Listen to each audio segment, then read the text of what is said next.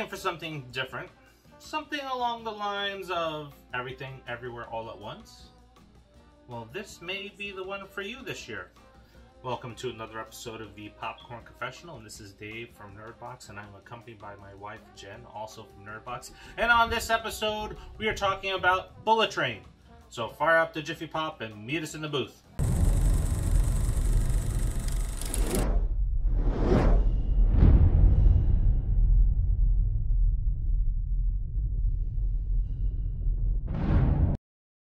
Based on the 2010 Japanese dark comedic thriller novel written by author Kotaro Isaka, Bullet Train follows several assassins who have unknowingly boarded a train and become intertwined during their trip.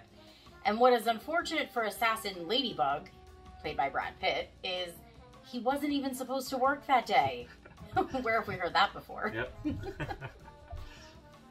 This film is directed by David Leitch, and he has a pretty good resume coming into this film. Yeah, not a very long resume, but the movies that are on his resume are really good. You got John Wick, Yes. Atomic Blonde, Deadpool 2, and then one of your favorites, The Fast and Furious Hobbs and Shaw spinoff. Yes.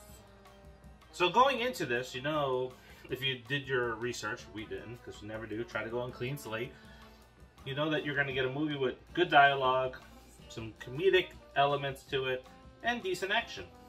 Or a lot of action. A lot of action, and just the right amount of comedy, I think. Yes.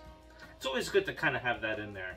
Yeah, I think even, you know, I mean, it's a dark thriller, but especially in a movie that is like a dark thriller, it's really good to have some comedic relief thrown in there once in a while. Oh yeah, I agree. I mean, some movies don't need the comedic relief, you know, like straight up horror movies don't always need it, but something like a dark thriller definitely benefits from it. Bullet Train is packed almost as full of big names in Hollywood as it is dark comedy and action. Oh yeah. Yes. Brad Pitt, known as Assassin Ladybug, I think it's a great name for him. And he really just wants some peace and to rid himself of all the bad luck that he brings with him. But thanks to Maria, played by Sandra Bullock, that's not going to happen. You see, Carver called in sick. So now Ladybug is covering for him on the same train as other assassins, and none of them know about each other. Ever since Brad Pitt played Rusty in the Oceans franchise, I've kind of been a fan. I think that's what kind of won you over too, because you haven't been a Brad Pitt fan almost his entire career. Yeah, I'll admit it. I wasn't on that train. I wasn't, so to speak. I wasn't following everyone else and like, oh my god, I love Brad Pitt and, you know, blah blah blah. He just didn't do it for me. I think watching the Oceans movies 10, 15 times a piece kind of sold you on it. Yeah, I do really like those movies, and I do really like Rusty. Who the hell is this? The man who's robbing you. This town, your luck can change just that quickly.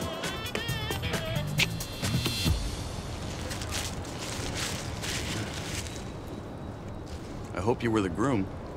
Since those movies, I've really come to like his more character type films instead of him being like the straight man all the time. Yeah. But his character films, like in the movie that we just saw, The Lost City. Yeah, the one with Sandra Bullock. His character in that was great. Yeah, yeah. And then, you know, some of the other films that he's done along the way as well. When he plays that quirky character, I think he just hits it out of the ballpark. It really shows his range in acting. Yeah, and it's different to see kind of that side of him, but it is, he does it really, really well. He really pulls it off. Like, he's so serious about it, even though it's not like a serious role. Yeah, and his comic timing is just amazing. And especially in this film. Oh, yeah, definitely. He's entered that realm like Johnny Depp, where I don't want to see Johnny Depp in a normal role. I'd rather see him portraying some sort of character and kind of doing the little embellishments of those little quirks that character has.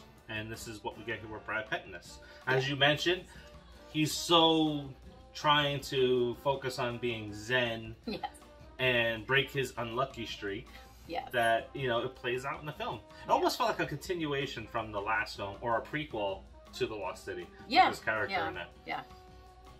It did. Because it was the same kind of character essentially. So he's just trying to pull his life together, and then he gets that call from Maria, and he's got to go on the train. And then a series of unfortunate events happened along that train ride, and it pulls you in. Yeah. Right? I went through my giant cup of soda probably within the first 40 minutes of the movie, and you were telling me, like, oh, well, you can get free refills. But he didn't want to leave. No, so. And you don't want to leave this movie because almost every single minute of this movie counts.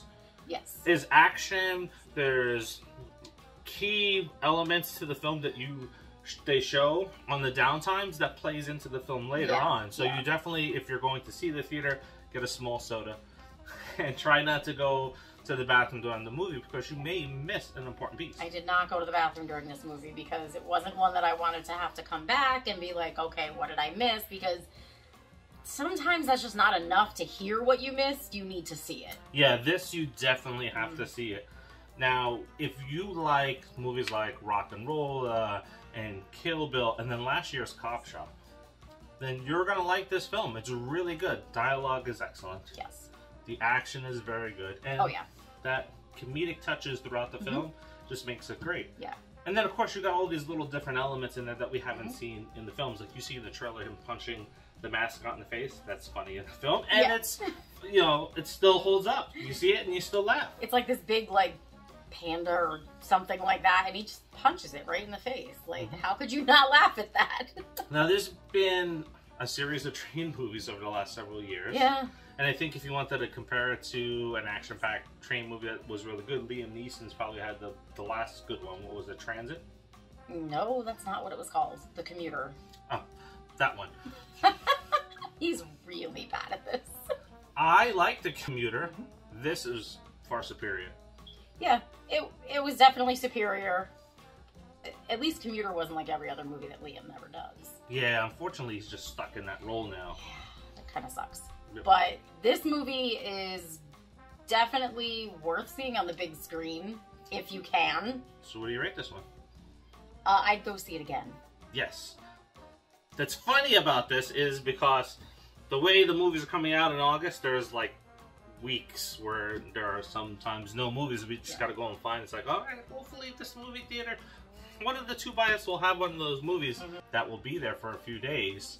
And Bullet Train was going to be a movie that we were going to see this coming up Tuesday, but I couldn't wait. He was just too excited, so I went and got the tickets and surprised him, and he was super excited like a little kid. And I told her ahead of time, we'll just watch it again on Tuesday. She's like, well, it may not be good. It's like, well, it's going to be good. He's like, oh, it'll be good enough to see again. And with that, that means my rating, not because we're going to, but it definitely would be, is I would watch it again in the theaters. Yes, yeah. And that would be my rating whether we were going to see it again or not. So definitely go see it if you can. Yes. Now, it is the quest for 5,000 subscribers. And if we hit 100 likes and 100 comments in the videos, we're giving away movie theater swag from recent releases. There's pins, there's posters, there's coloring books. That wasn't planned. We've been together a really long time. So each video that we hit that milestone, we'll pick out somebody that's commented and liked the video, and hopefully you have also subscribed, and we will send you one of those items. And pretty much of your choosing. We'll let you know what we have, and then you can pick what you want.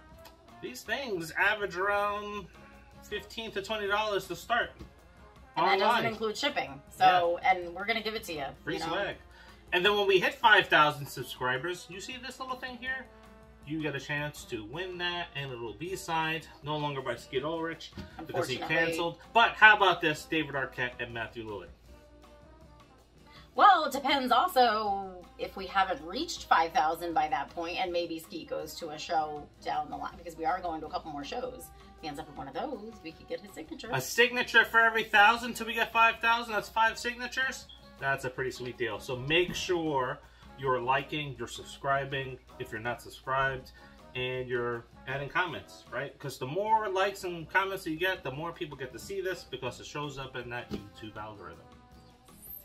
And before we go, August 19th.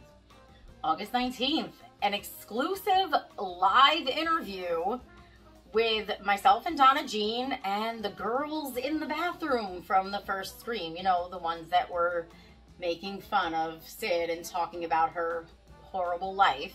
The cheerleader and the girl in the bathroom, Nancy Ann Ritter and Leonora Scelfo. Yes. 7 p.m. Eastern Time. Live, so you will want to tune in for them. Yes, you can ask questions, leave comments. It'll be fun. Remember, exclusive, first time ever. Yes. Right here at Nerdbox. Yes. And then if you want to see them in person together for the first time, that would be at the New Jersey HorrorCon, the weekend of September 17th, I think it is. In Atlantic City. Alrighty, and you know what? Like, subscribe, and share. Yes. And until the next, see ya.